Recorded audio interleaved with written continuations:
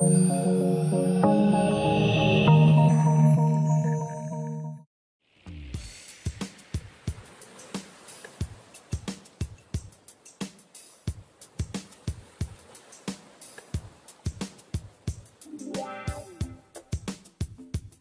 air calibration procedure is menu guided. Simply follow the instructions shown on the display.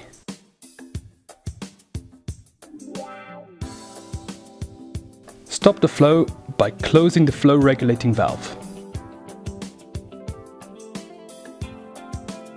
Unscrew and remove the threaded sleeve. Carefully remove the oxygen sensor from the flow cell. Please pay attention. Do not pull the sensor out with force. To avoid damaging the sensor, slightly open the flow regulating valve before attempting to remove the sensor from the flow cell.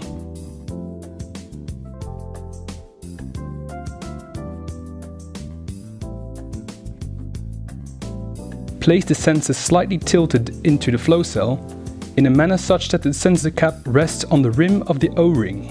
Please pay attention. To avoid unreliable calibration results, the sensing part of the sensor must not be in direct contact with water. The most accurate calibration results are produced in a humid flow cell as the atmosphere is saturated with water vapor. The calibration is performed automatically.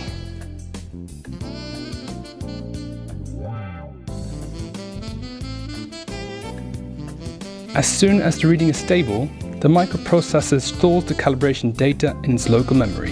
The saturation should reach 100% and the saturation current should be between 22 and 33 microampere. The end of the calibration is indicated on the display. Press Enter to finalize the calibration.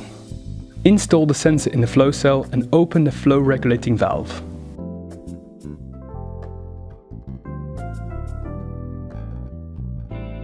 If the measured values are not stable during the measuring period, the calibration will be discarded automatically.